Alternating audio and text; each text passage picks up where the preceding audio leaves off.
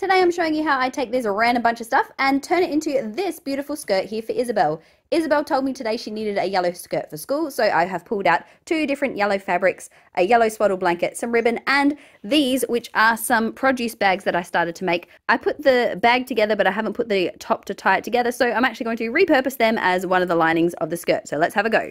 I cut out two full circle skirts with the center circle being slightly bigger than her waist measurement.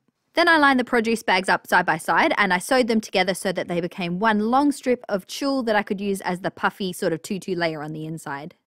I took a strip of the spotty yellow fabric and I sewed that to the bottom of the tulle layer.